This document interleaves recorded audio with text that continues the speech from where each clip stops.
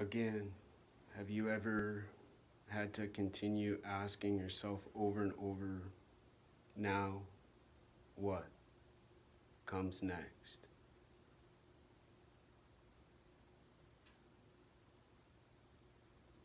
Does the person hitting the wall continue what they're doing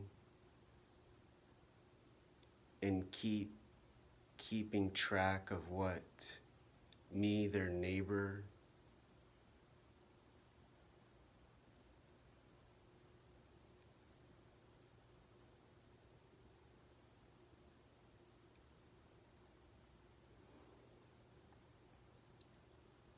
not once in my life, since I was a baby, has anyone stalked me, harassed me, and bullied me as much as now? And never in my life, even when the chordoma tumor was so bad and so undiagnosed, I had to hurt my voice. I had to hurt my brain and mind to concentrate and focus enough to explain to doctors what was happening to me at the time.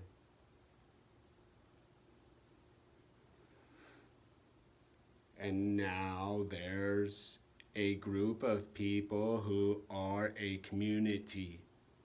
They are a social friend network. And I'm scared of them. I'm frightened. I'm uneasy anytime I open my door to go into the world. And not only the world, but what's out there in the world. And they walk around proud, and they walk around tall, and they walk around so friendly.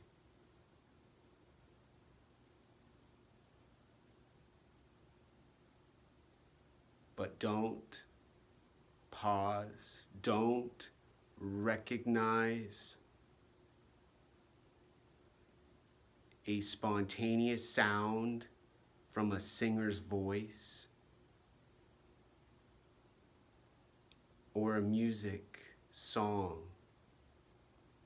being made for shake, dance, and rock and roll. And they call the police, and the police come and they say, do you need emergency help? They said you want to kill yourself. They said I had a glass bottle in my hand and I was gonna kill somebody else too.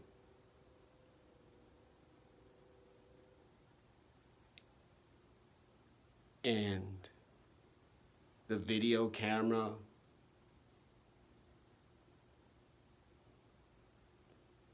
has the only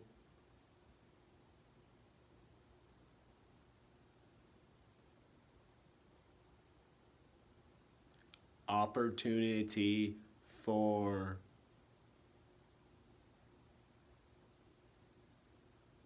me to not be homeless. All for satisfaction? Are they just being satisfied? I mean, are they getting excited with doing this to a person that lives in the apartment complex that they rent a room in? That they rent?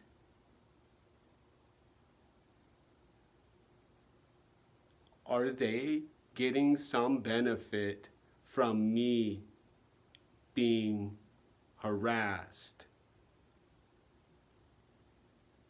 made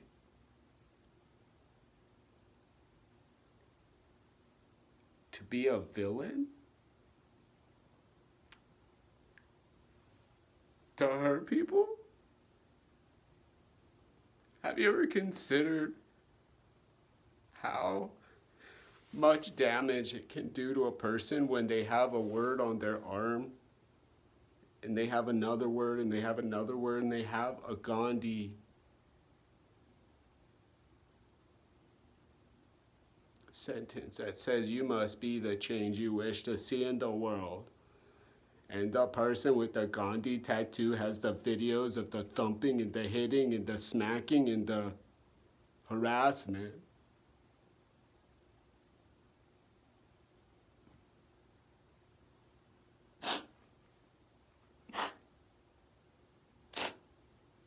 But has to look out into the world from a window I can't even go up to because I'm so scared to go out there again. And be ready. Because these are the same people that live in the shelter. These are the same people that go and do drugs on the street and come up to me and call me a evil bastard, a bitch. Say they're gonna kill me.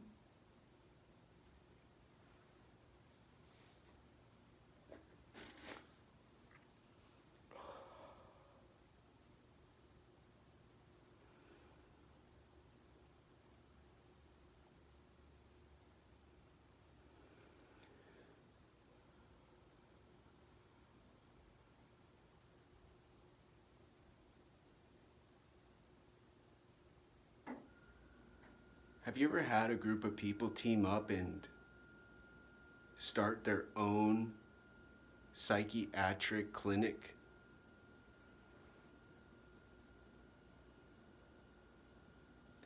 And have a landlord and a social worker and a mental health organization not only assist them, but support them?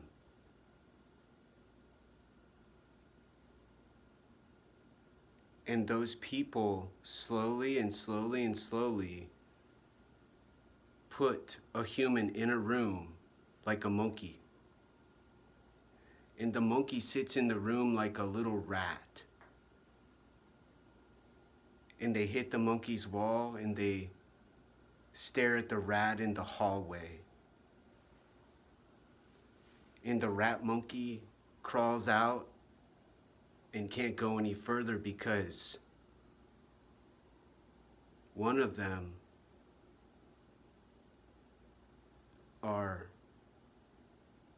watching.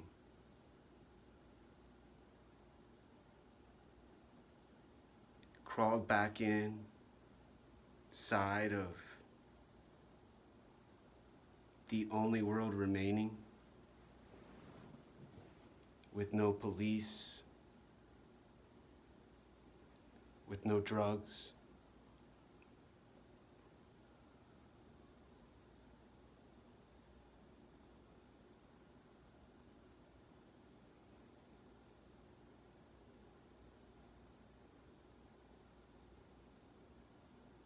But found no shelter, no home, no dignity in the ashram built.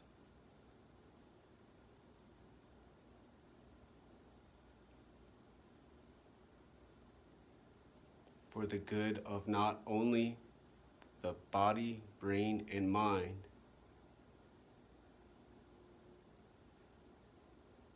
but to give the heart warmth when there's no heat,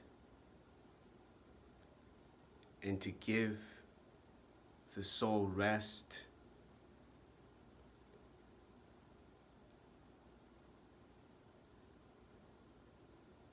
when there's no sleep available.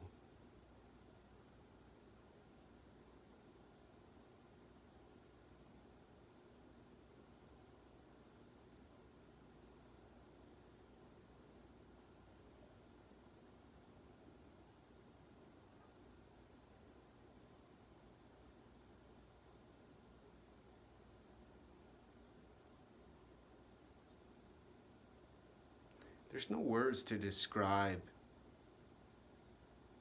trying to get legally approved for assisted suicide.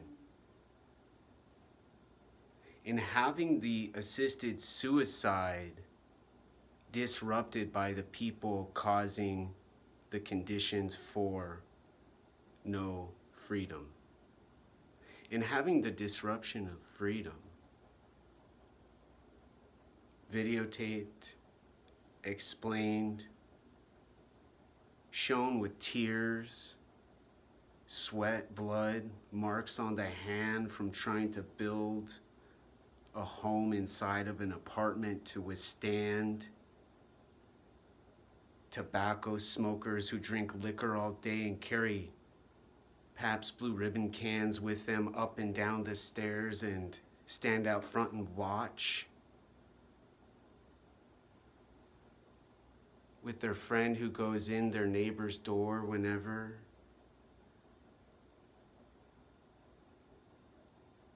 Who's a war veteran. And she's about 20 or 30 years younger. And they don't do paperwork. They don't have the police say, hey, your music and your weed, and you're kicking in the doors, need to be enough for you to know you are not one to explain the rules in the building where you smoke your pot right in front of the front door and make a garden to let everyone know you fought hard and you deserve to have this world to yourself. And he knows awareness and has attention from his brain, mind, and body. And she has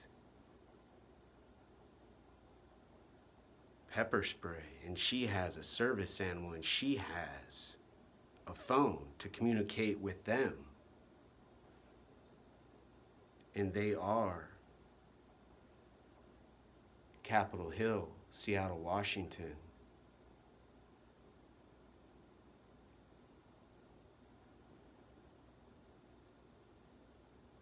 And I am an applicant for assisted suicide. And I am that. I am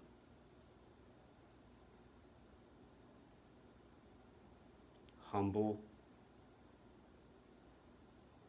compassionate,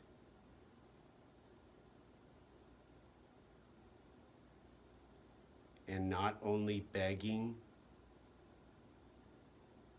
for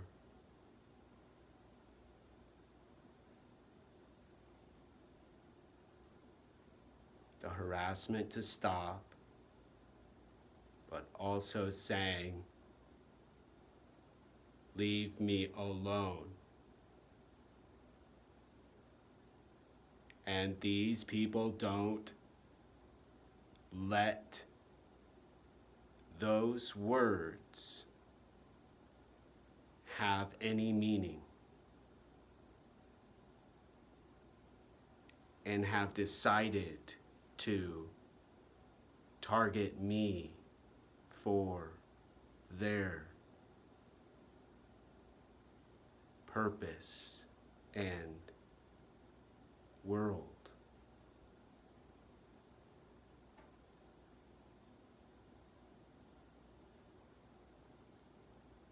And when I'm talked about as someone's world, when I'm targeted, then I deserve to be allowed to die. I did not survive cancer to be bullied and harassed. I did not choose surgery to remove a tumor to be called suicidal and stand in front of a camera and have to hit stop